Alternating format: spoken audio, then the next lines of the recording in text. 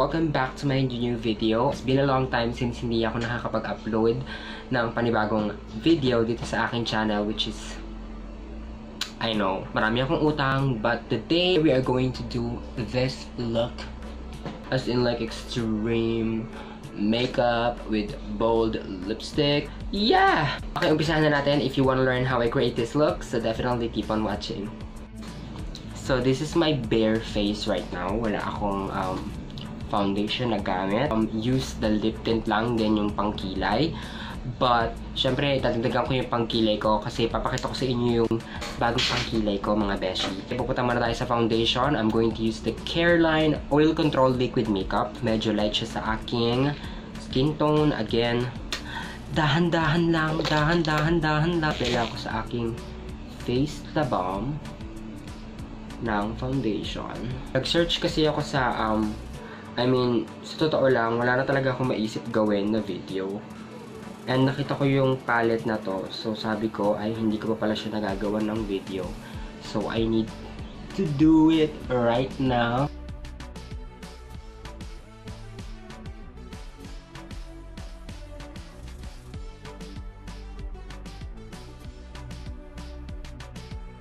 Please nga pala sa aking kadiring ko kasi kagabi naglagay ako ng matte na nail polish pero hindi siya nagwagi. Hindi siya tumagal ng pangalawang araw. So, rest in peace, cutics. Okay, so next is the concealer. I have my favorite concealer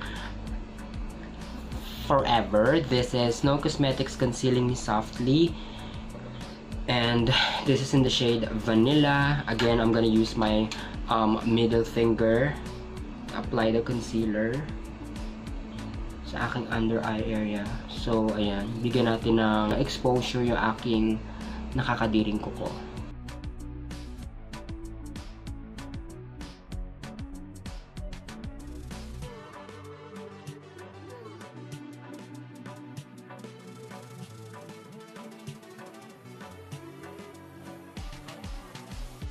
And for my powder naman, I'm going to use my ultimate favorite setting powder. This is the Colourette FlexiPowder in the shade Sheer Coverage.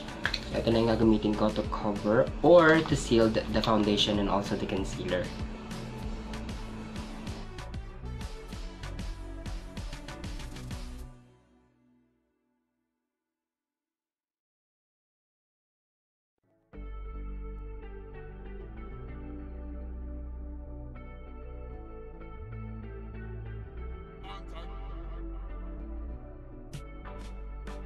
Ngayon, pupunta na tayo sa ating kilay. And as you guys can see, meron na akong kilay pero i-extreme pa natin yan.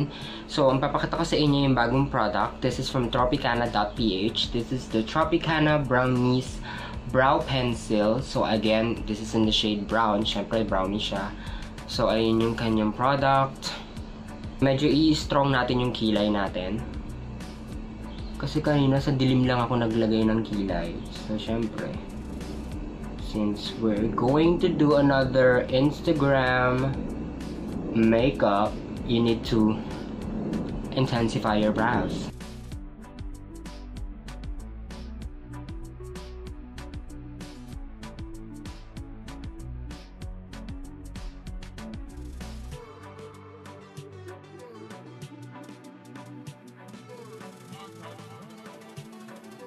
Siyempre, katulad din ng mga brow pencil, meron din silang spoolie sa kabilang dulo. Then, i-blend mo lang yung product para mag-fade dun sa inner part ng brows.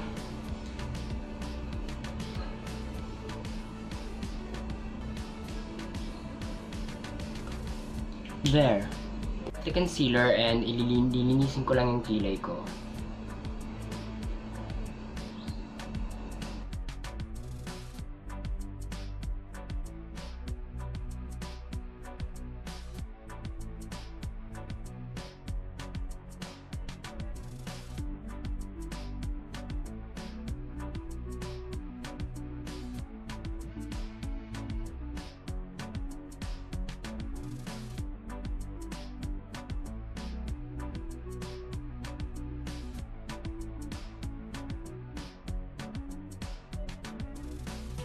Got my brows using a Snoe Cosmetics What's Up Brow brow mascara.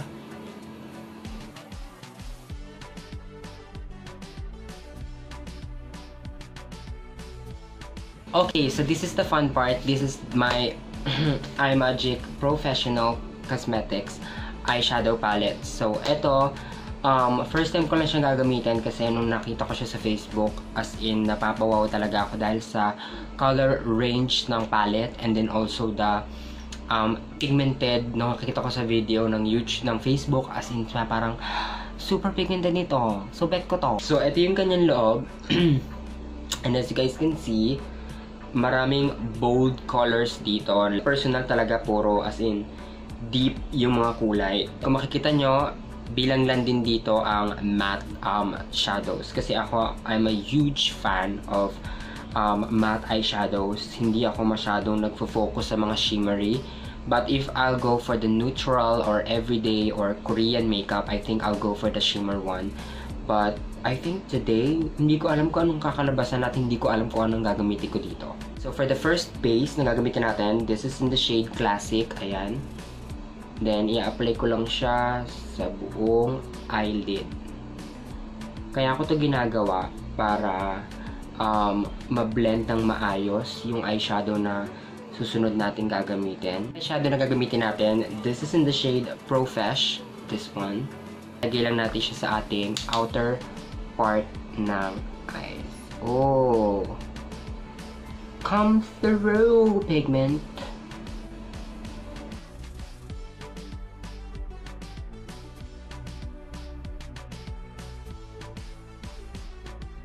Hindi kakalimutan maglagay ng eyeshadow sa inyong lower lid. Again, same shade, Profesh.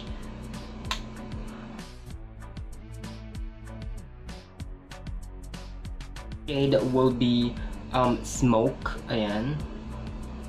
Tapos, ilalagay lang din natin siya sa ating outer part ng eyes para medyo ma-deepen lang yung crease natin.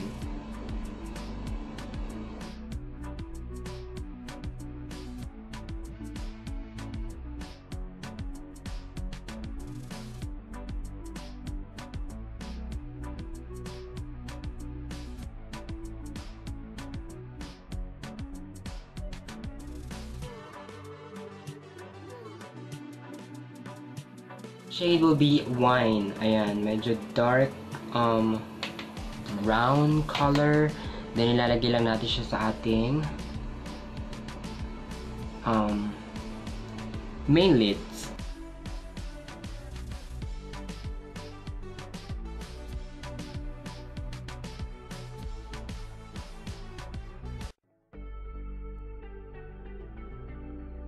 Now, next shade will be Drama, which is my favorite color. Ayan.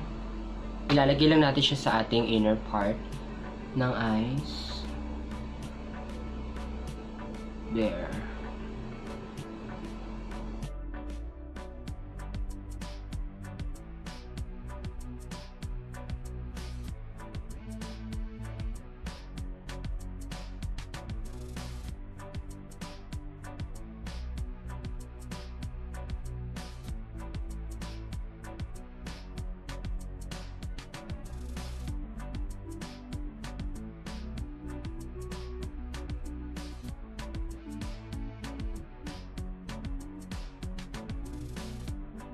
Ay, huwag nyo nang kakalimutang maglagay ng eyeshadow sa inyong lower lid para pantay sila.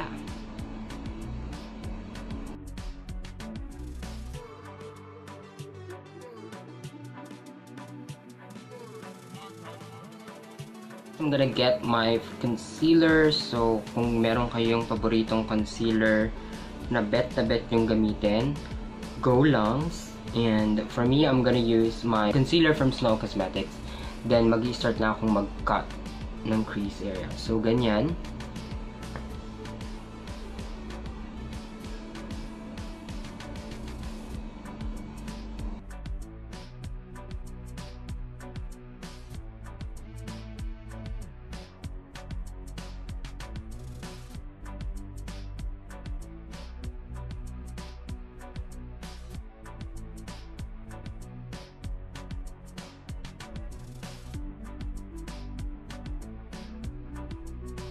This is brow powder ng Drama. Itatap ko lang siya dito sa concealer kung saan ko siya nilagyan.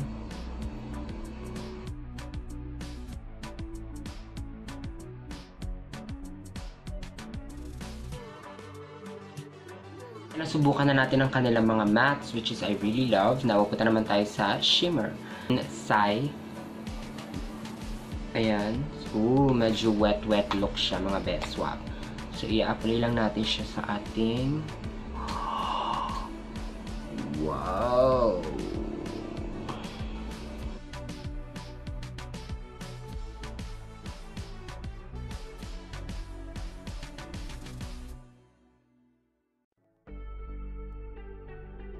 Lagyan yung lower lid ko. Yung very light lang.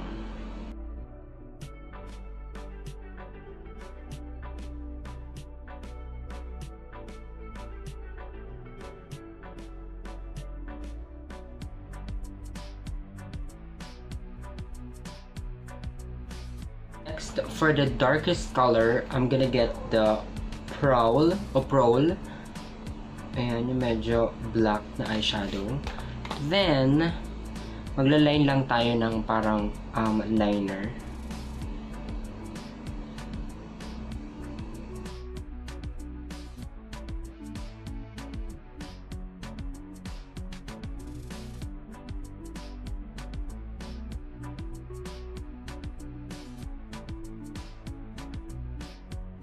I'm gonna take my black liquid liner. This is from Colourette Cosmetics in the shade Cleo. Then magla-line lang tayo ng eyes.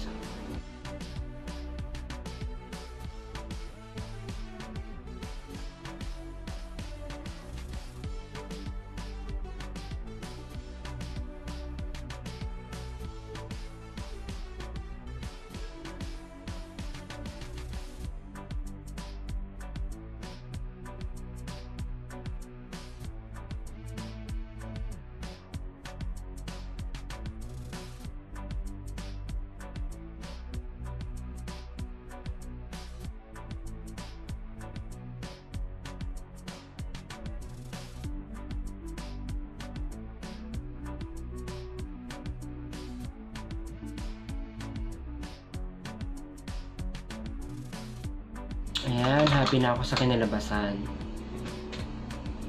Now, it's time for the waterline. I'm using this Bilena EB Advanced HD Eye Pencil in the shade Black na eyeliner sa aking lower waterline.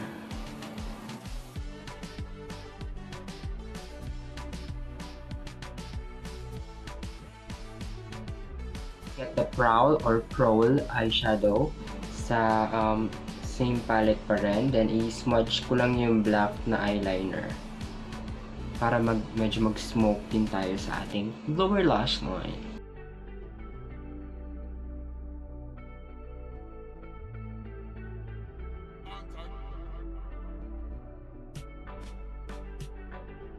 Time for the mascara. I'm going to use my new favorite mascara. This is from the Detail Makeover. This is the Detail Flutter Lengthening and Volumizing Waterproof Mascara.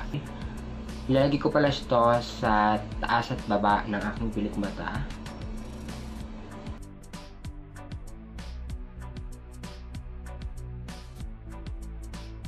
Nakaharapan ako ng mascara na super duper perfect sa lower lashes. So tignan nyo guys ha. Hahaba ng bonggang-bongga yung pilik mata ko dyan.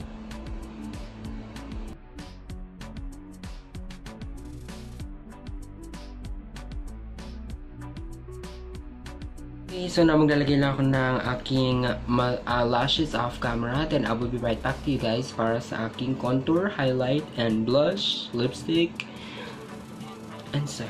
So habang again, pinapatuyo ko yung aking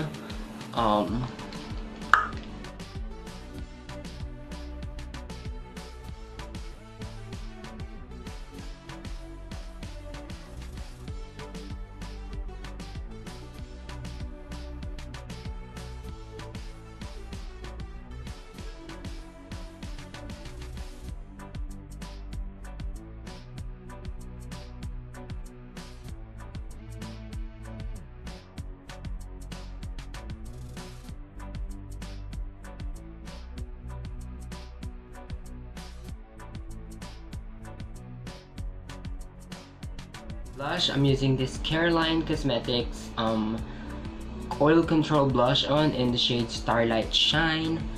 Then, sa akin, highest points of my cheeks.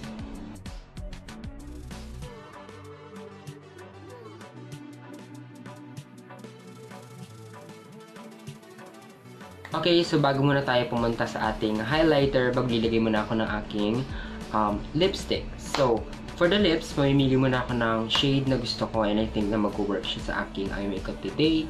So, please stay tuned for that and I will be right back to you guys. Mamimili lang ako. Okay guys, so I'm back. Meron ako napili. This is from Sleek Makeup. This is the Matte Me Ultra Smooth Matte Lip Cream in the shade Chocolate Meringue. Pangalan pa lang, ang sarap na niya. So, okay, apply natin siya sa ating lips.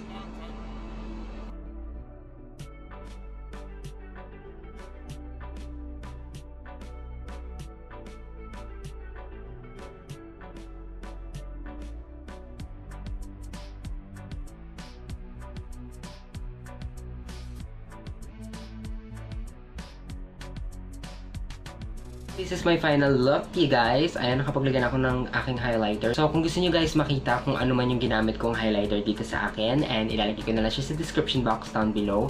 Again, maraming salamat sa inyong panonood, and I will talk to you guys soon on my next one. Oh, may aura pa pala tayo sa last part.